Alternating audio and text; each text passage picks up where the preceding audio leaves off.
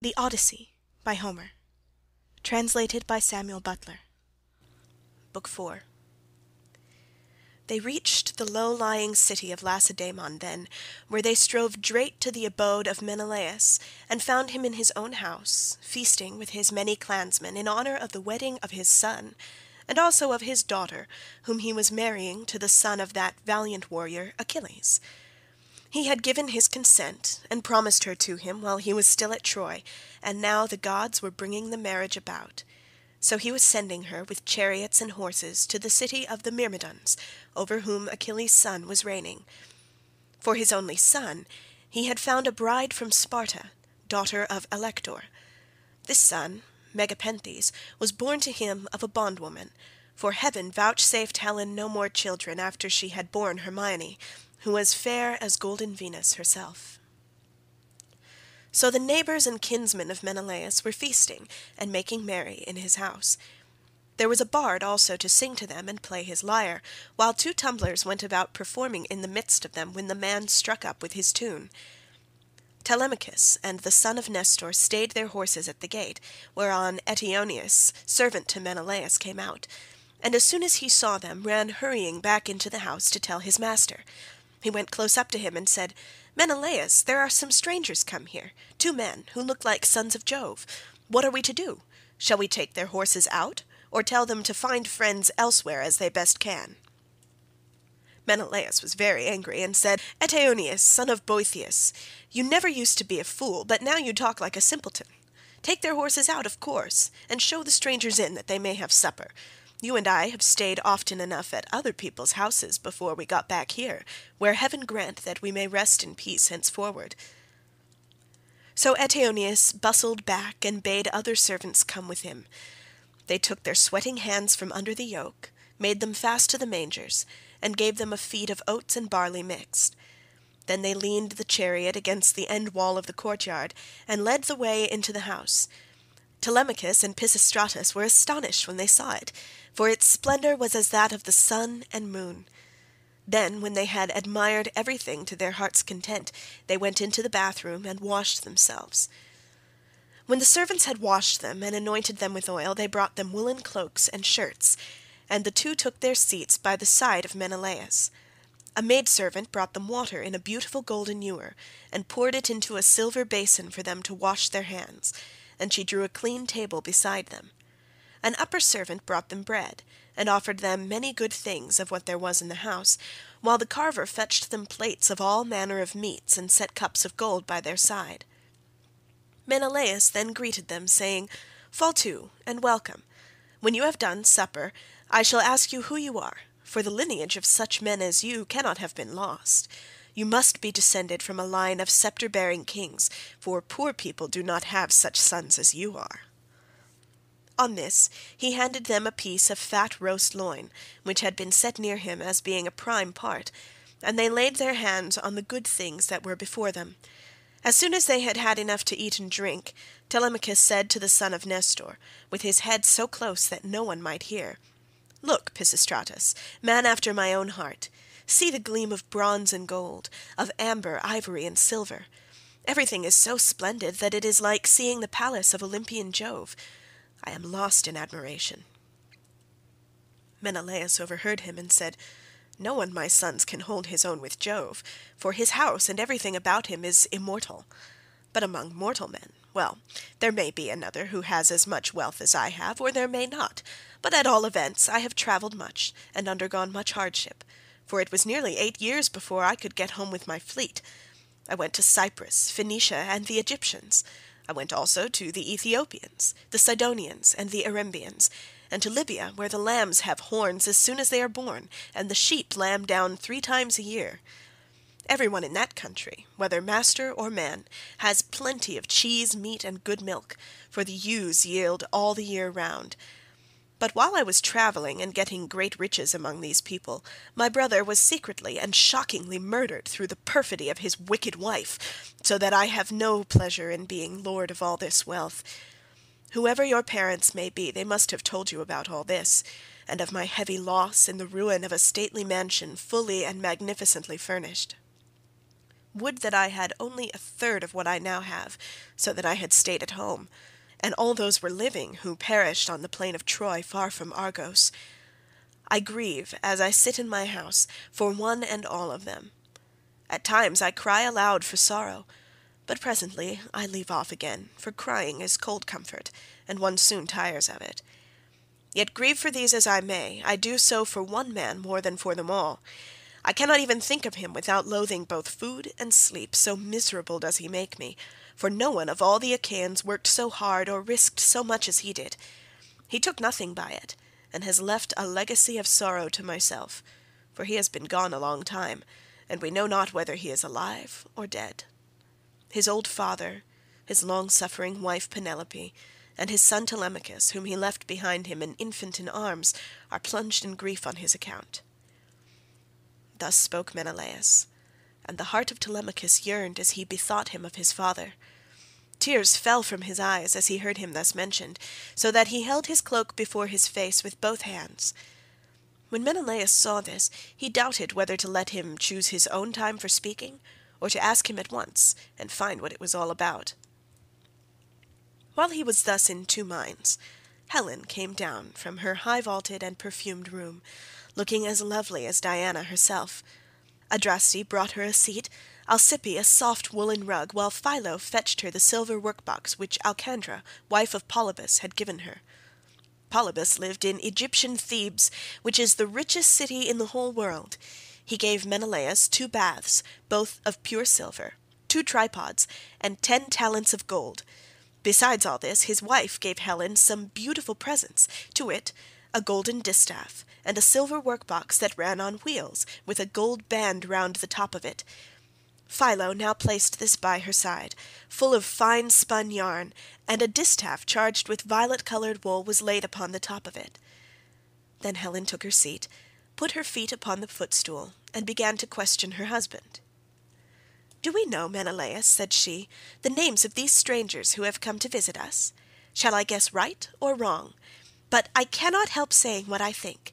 Never yet have I seen either man or woman so like somebody else, indeed when I look at him I hardly know what to think, as this young man is like Telemachus, whom Ulysses left as a baby behind him, when you Achaeans went to Troy with battle in your hearts, on account of my most shameless self."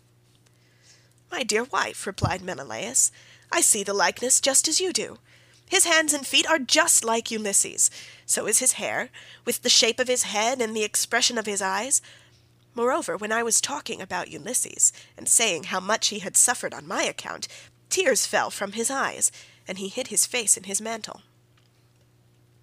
Then Pisistratus said, "Menelaus, son of Atreus, you are right in thinking that this young man is Telemachus, but he is very modest, and is ashamed to come here and begin opening up discourse with one whose conversation is so divinely interesting as your own.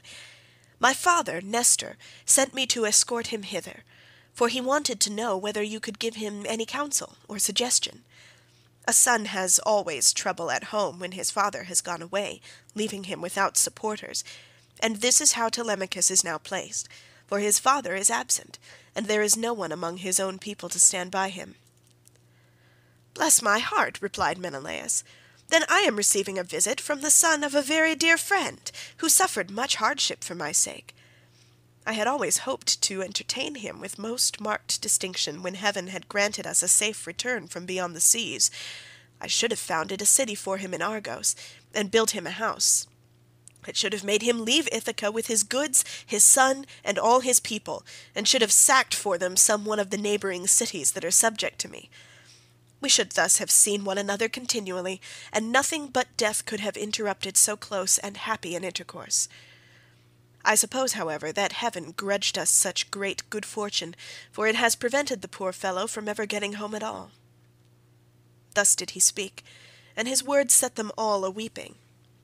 Helen wept, Telemachus wept, and so did Menelaus, nor could Pisistratus keep his eyes from filling when he remembered his dear brother Antilochus, whom the son of bright dawn had killed.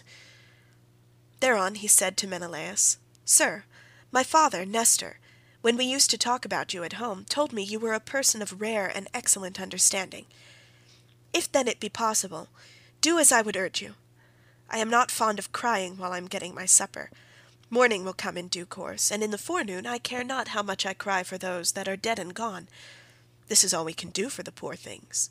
We can only shave our heads for them and wring the tears from our cheeks. I had a brother who died at Troy. He was by no means the worst man there. You are sure to have known him. His name was Antilochus. I never set eyes upon him myself, but they say that he was singularly fleet of foot, and in fight valiant.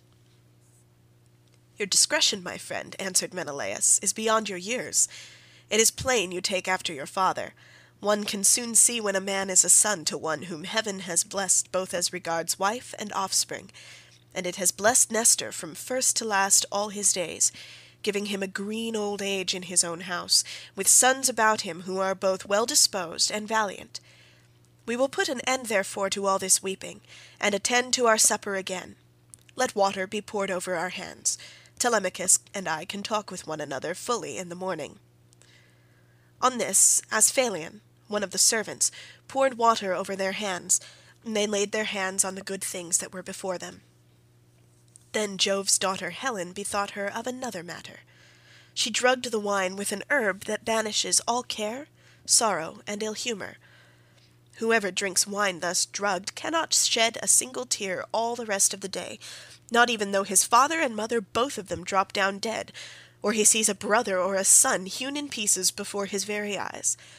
This drug, of such a sovereign power and virtue, had been given to Helen by Polydamna, wife of Thon, a woman of Egypt, where there grow all sorts of herbs, some good to put into the mixing bowl, and others poisonous.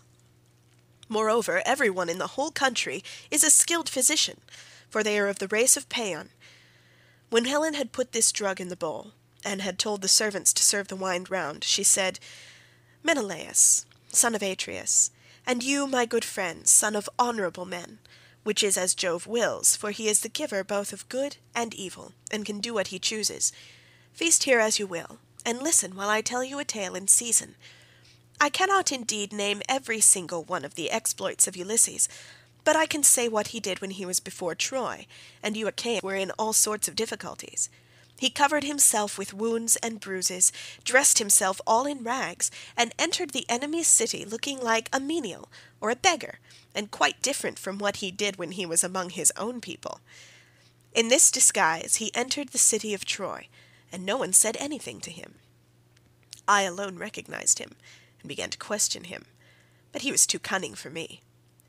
When, however, I had washed and anointed him, and had given him clothes, and after I had sworn a solemn oath not to betray him to the Trojans till he had got safely back to his own camp and to the ships, he told me all that the Achaeans meant to do. He killed many Trojans and got much information before he reached the Argive camp, for all which things the Trojan women made lamentation.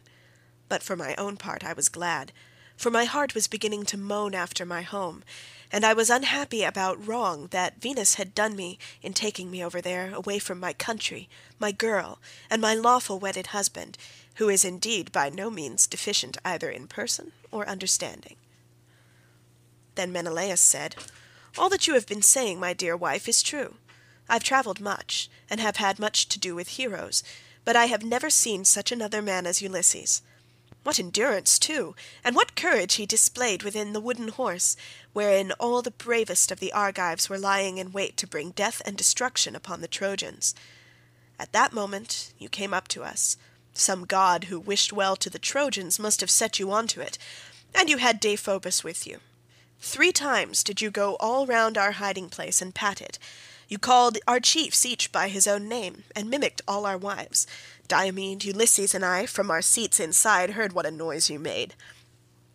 Diomed and I could not make up our minds whether to spring out then and there, or to answer you from inside, but Ulysses held us all in check, so we sat quite still, all except Anticlus, who was beginning to answer you, when Ulysses clapped his 2 brawny hands over his mouth, and kept them there.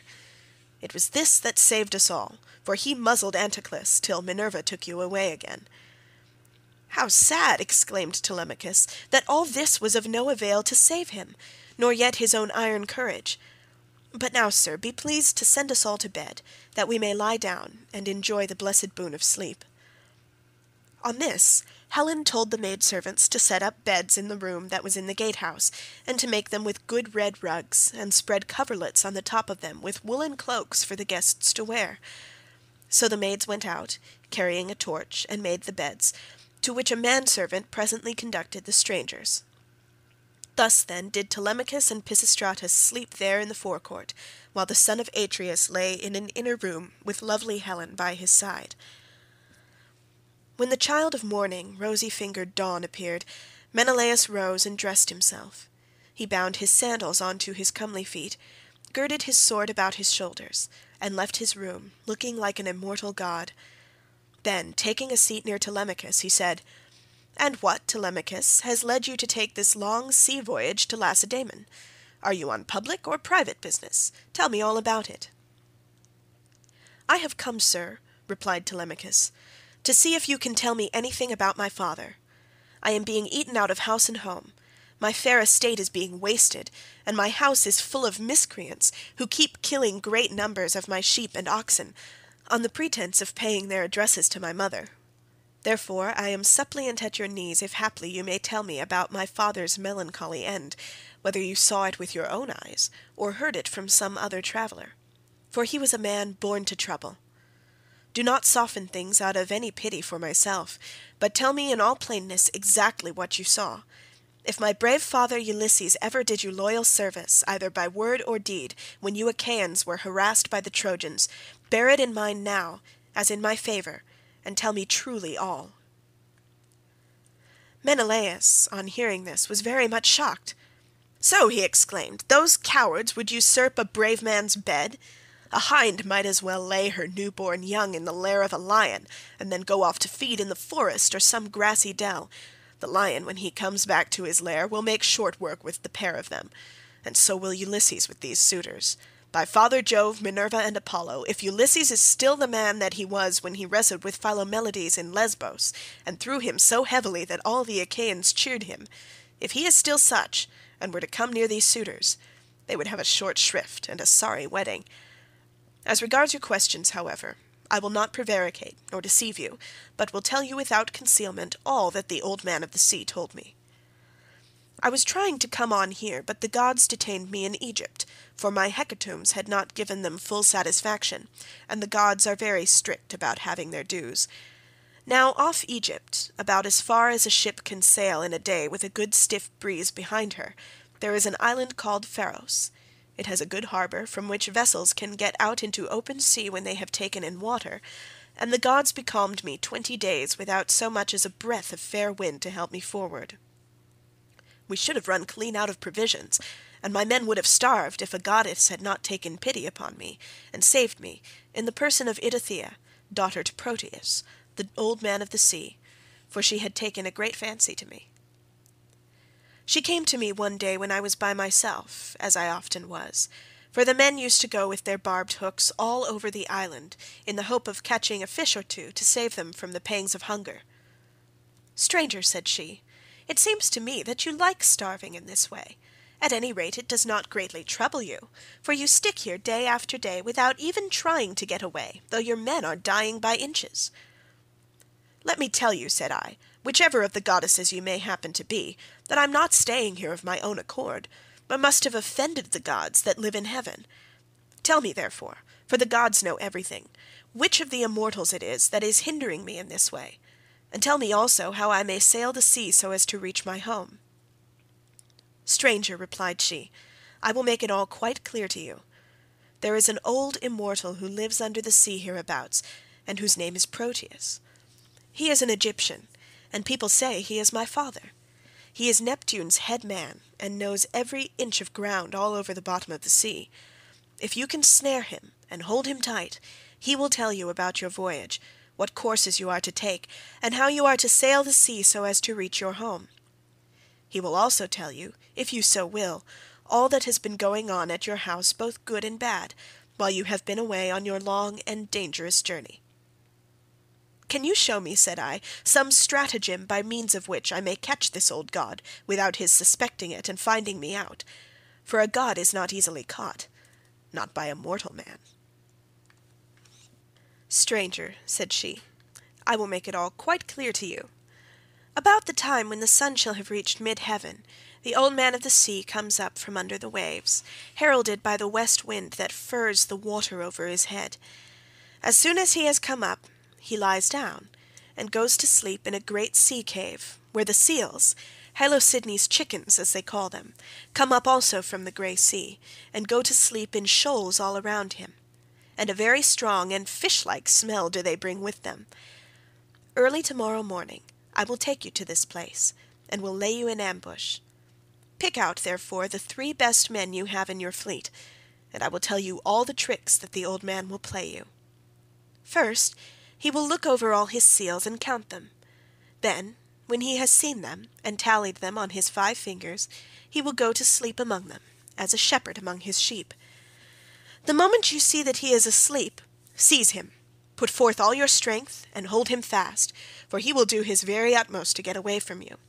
He will turn himself into every kind of creature that goes upon the earth, and will become also both fire and water. But you must hold him fast and grip him tighter and tighter, till he begins to talk to you, and comes back to what he was when you saw him go to sleep. Then you may slacken your hold, and let him go. And you can ask him which of the gods it is that is angry with you, and what you must do to reach your home over the seas." Having said so, she dived under the waves, whereon I turned back to the place where my ships were ranged upon the shore, and my heart was clouded with care as I went along. When I reached my ship, we got supper ready, for night was falling, and camped down upon the beach. When the child of morning, rosy-fingered Dawn, appeared, I took the 3 men on whose prowess of all kinds I could most rely, and went along by the seaside, praying heartily to heaven. Meanwhile, the goddess fetched me up 4 sealskins from the bottom of the sea, all of them just skinned, for she meant playing a trick upon her father. Then she dug 4 pits for us to lie in, and sat down to wait till we should come up. When we were close to her, she made us lie down in the pits one after the other, and threw a sealskin over each of us. Our ambuscade would have been intolerable, for the stench of the fishy seals was most distressing. Who would go to bed with a sea monster if he could help it? But here too the goddess helped us, and thought of something that gave us great relief, for she put some ambrosia under each man's nostrils, which was so fragrant that it killed the smell of the seals. We waited the whole morning, and made the best of it, watching the seals come up in hundreds to bask upon the seashore, till at noon the old man of the sea came up too, and when he had found his fat seals, he went over them and counted them. We were among the first he counted, and he never suspected any guile, but laid himself down to sleep as soon as he had done counting. Then we rushed upon him with a shout and seized him, on which he began at once with his old tricks, and changed himself first into a lion with a great mane. Then all of a sudden he became a dragon, a leopard, a wild boar. The next moment he was running water, and then again directly he was a tree. But we stuck to him and never lost hold, till at last the cunning of the old creature became distressed, and said, "Which of the gods was it, son of Atreus, that hatched this plot with you for snaring me and seizing me against my will? What do you want?" "You know that yourself, old man," I answered. "You will gain nothing by trying to put me off. It is because I have been kept so long in this island, and see no sign of my being able to get away. I'm losing all heart. Tell me then, for you gods know everything, which of the immortals it is that is hindering me, and tell me also how I may sail the sea so as to reach my home." Then he said, "If you would finish your voyage and get home quickly, you must offer sacrifices to Jove and to the rest of the gods before embarking, for it is decreed that you shall not get back to your friends and to your own house till you have returned to the heaven-fed stream of Egypt and offered holy hecatombs to the immortal gods that reign in heaven. When you have done this, they will let you finish your voyage." I was broken-hearted when I heard that I must go back all that long and terrible voyage to Egypt. Nevertheless I answered, "I will do all, old man, that you have laid upon me. But now tell me, and tell me true, whether all the Achaeans whom Nestor and I left behind us when we set sail from Troy have got home safely, or whether any one of them came to a bad end, either on board his own ship, or among his friends when the days of his fighting were done." "Son of Atreus," he answered, "why ask me? You had better not know what I can tell you, for your eyes will surely fill when you have heard my story. Many of those about whom you ask are dead and gone, but many still remain, and only 2 of the chief men among the Achaeans perished during their return home. As for what happened on the field of battle, you were there yourself. A 3rd Achaean leader is still at sea, alive, but hindered from returning. Ajax was wrecked, for Neptune drove him on to the great rocks of Gyrae. Nevertheless, he let him get safely out of the water, and in spite of all Minerva's hatred, he would have escaped death, if he had not ruined himself by boasting. He said the gods could not drown him, even though they had tried to do so, and when Neptune heard this large talk, he seized his trident in his 2 brawny hands and split the rock of Gyrae in 2 pieces. The base remained where it was, but the part on which Ajax was sitting fell headlong into the sea and carried Ajax with it. So he drank salt water and was drowned. Your brother and his ships escaped, for Juno protected him. But when he was just about to reach the high promontory of Malea, he was caught by a heavy gale which carried him out to sea again, sorely against his will, and drove him to the foreland where Thyestes used to dwell, but where Aegisthus was then living. By and by, however, it seemed as though he was to return safely after all, for the gods backed the wind into its old quarter, and they reached home, whereon Agamemnon kissed his native soil, and shed tears of joy at finding himself in his own country. Now there was a watchman whom Aegisthus kept always on the watch, and to whom he had promised 2 talents of gold. This man had been looking out for a whole year to make sure that Agamemnon did not give him the slip and prepare war. When, therefore, this man saw Agamemnon go by, he went and told Aegisthus, who at once began to lay a plot for him. He picked 20 of his bravest warriors and placed them in ambuscade on one side of the cloister, while on the opposite side he prepared a banquet. Then he sent his chariots and horsemen to Agamemnon, and invited him to the feast, but he meant foul play. He got him there, all unsuspicious of the doom that was awaiting him, and killed him when the banquet was over, as though he were butchering an ox, in the shambles. Not one of Agamemnon's followers was left alive, nor yet one of Aegisthus, but they were all killed there in the cloisters. Thus spoke Proteus, and I was broken-hearted as I heard him. I sat down upon the sands and wept. I felt as though I could no longer bear to live, nor look upon the light of the sun. Presently, when I had had my fill of weeping and writhing upon the ground, the old man of the sea said, "Son of Atreus, do not waste any more time in crying so bitterly. It can do no manner of good. Find your way home as fast as ever you can, for Aegisthus be still alive, and even though Orestes has beforehand with you in killing him, you may yet come in for his funeral." On this I took comfort in spite of all my sorrow, and said, "I know then about these 2. Tell me therefore about the 3rd man of whom you spoke. Is he still alive but at sea, and unable to get home? Or is he dead? Tell me, no matter how much it may grieve me." "The 3rd man," he answered, "is Ulysses, who dwells in Ithaca. I can see him in an island, sorrowing bitterly in the house of the nymph Calypso, who is keeping him prisoner, and he cannot reach his home, for he has no ships nor sailors to take him over the sea. As for your own end, Menelaus, you shall not die in Argos, but the gods will take you to the Elysian plain, which is at the end of the world. There fair-haired Rhadamanthus reigns, and men lead an easier life than anywhere else in the world, for in Elysium there falls not rain, nor hail, nor snow, but Oceanus breathes ever with a west wind that sings softly from the sea, and gives fresh life to all men. This will happen to you, because you have married Helen, and are Jove's son-in-law." As he spoke, he dived under the waves, whereon I turned back to the ships with my companions, and my heart was clouded with care as I went along. When we reached the ships we got supper ready, for night was falling, and camped down upon the beach. When the child of morning, rosy-fingered Dawn, appeared, we drew our ships into the water, and put our masts and sails within them. Then we went on board ourselves, took our seats on the benches, and smote the grey sea with our oars. I again stationed my ships in the heaven-fed stream of Egypt, and offered hecatombs that were full and sufficient. When I had thus appeased heaven's anger, I raised a barrow to the memory of Agamemnon, that his name might live for ever, after which I had a quick passage home, for the gods sent me a fair wind. And now for yourself. Stay here some 10 or 12 days longer, and I will then speed you on your way. I will make you a noble present of a chariot and 3 horses. I will also give you a beautiful chalice, that so long as you live you may think of me whenever you make a drink offering to the immortal gods." "Son of Atreus," replied Telemachus, "do not press me to stay longer. I should be contented to remain with you for another 12 months. I find your conversation so delightful that I should never once wish myself at home with my parents. But my crew, whom I have left at Pylos, are already impatient, and you are detaining me from them. As for any present you may be disposed to make me, I had rather that it should be a piece of plate.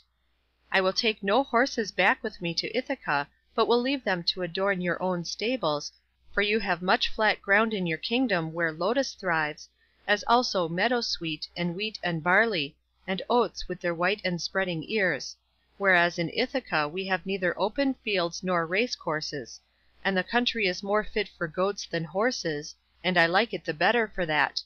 None of our islands have much level ground, suitable for horses, and Ithaca least of all." Menelaus smiled, and took Telemachus's hand within his own. "What you say," said he, "shows that you come of good family.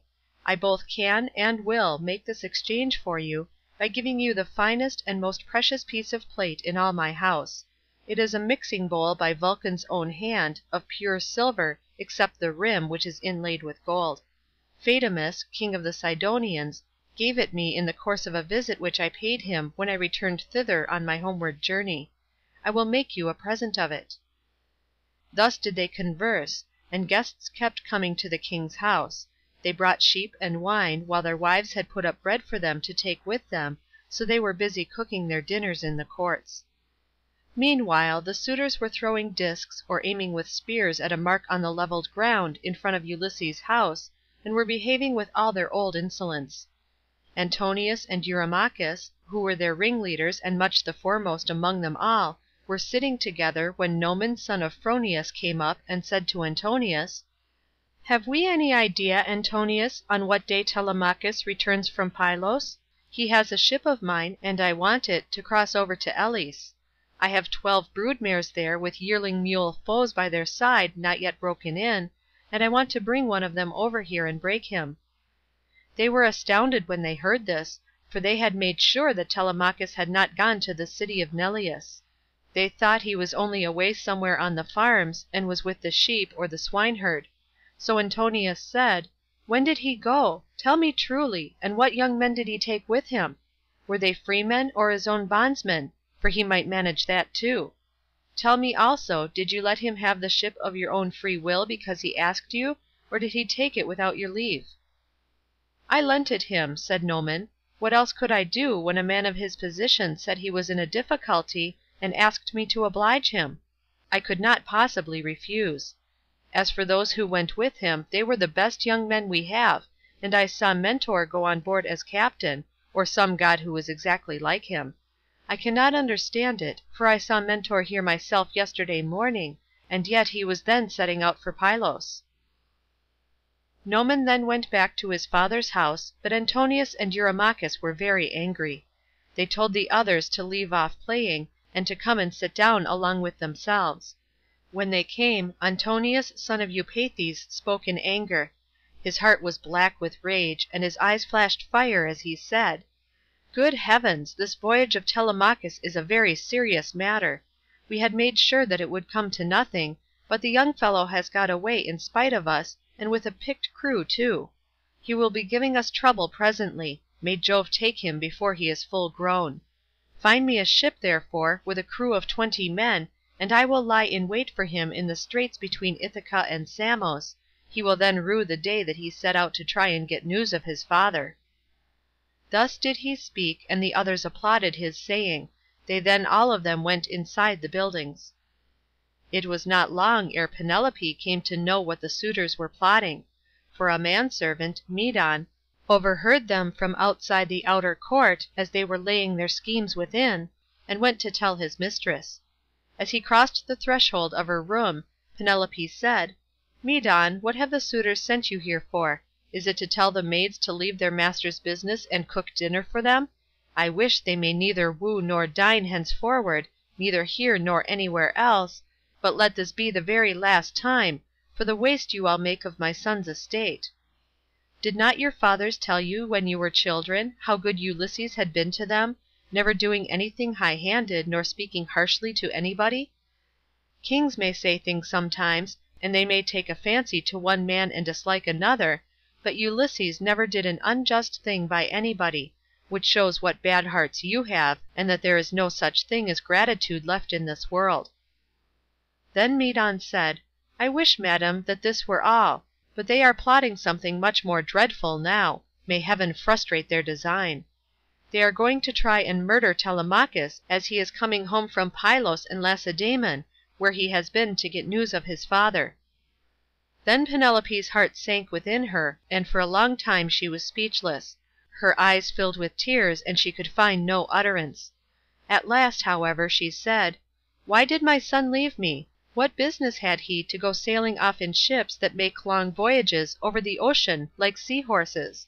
Does he want to die without leaving anyone behind him to keep up his name?" "I do not know," answered Medon, "whether some god sent him on to it, or whether he went on his own impulse to see if he could find out if his father was dead or alive and on his way home." Then he went downstairs again, leaving Penelope in an agony of grief. There were plenty of seats in the house, but she had no heart for sitting on any one of them. She could only fling herself on the floor of her own room and cry; whereon all the maids in the house, both old and young, gathered round her and began to cry too, till at last in a transport of sorrow she exclaimed, "My dears, heaven has been pleased to try me with more affliction than any other woman of my age and country.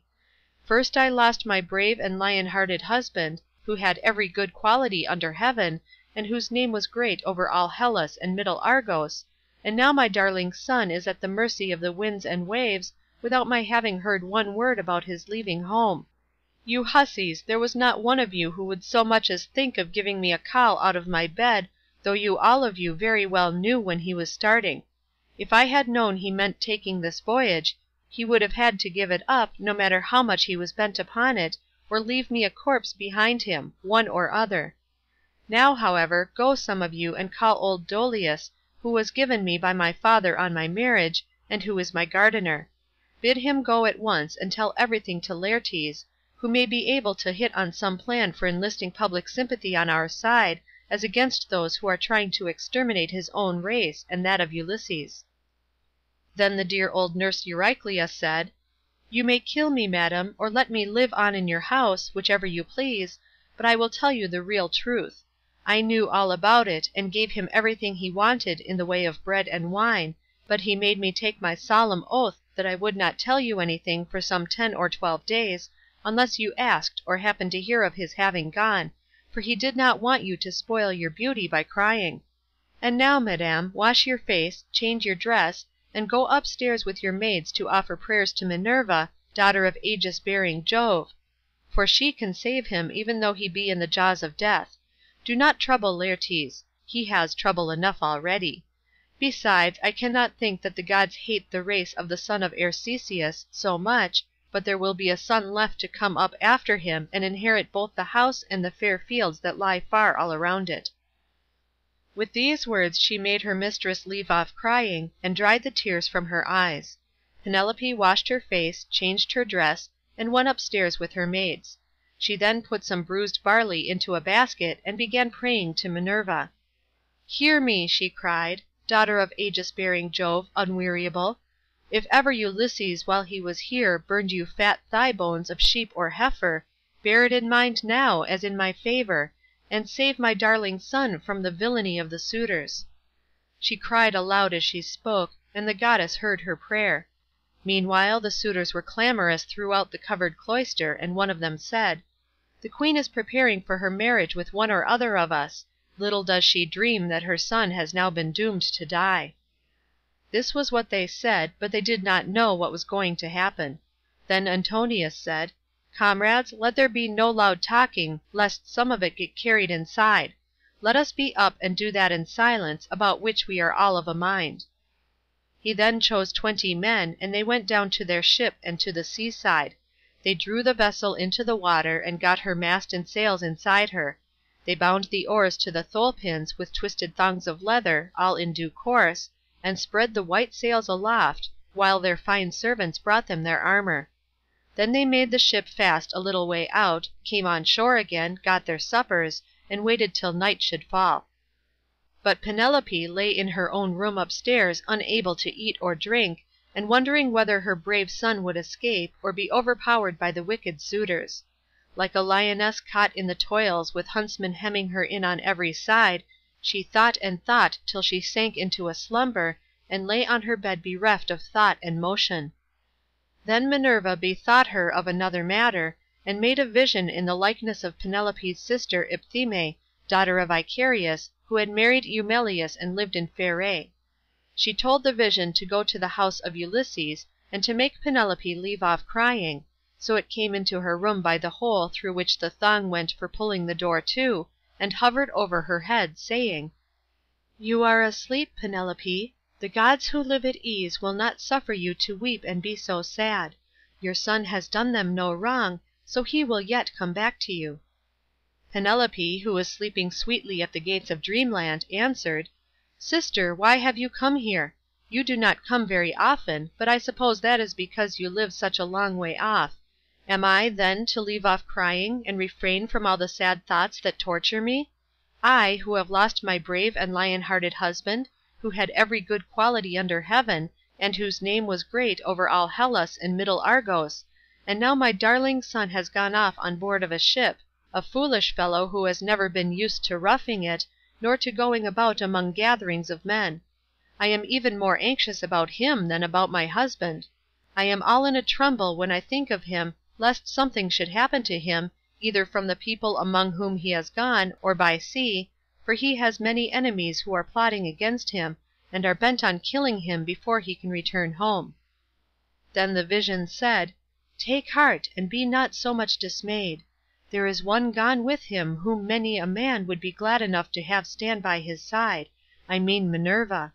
It is she who has compassion upon you, and who has sent me to bear you this message." "Then," said Penelope, "if you are a god or have been sent here by divine commission, tell me also about that other unhappy one. Is he still alive, or is he already dead and in the house of Hades?" And the vision said, "I shall not tell you for certain whether he is alive or dead, and there is no use in idle conversation." Then it vanished through the thong-hole of the door, and was dissipated into thin air. But Penelope rose from her sleep refreshed and comforted, so vivid had been her dream. Meantime the suitors went on board and sailed their ways over the sea, intent on murdering Telemachus. Now there is a rocky islet called Asteris, of no great size, in mid-channel between Ithaca and Samos, and there is a harbour on either side of it, where a ship can lie. Here then the Achaeans placed themselves in ambush. End of Book 4.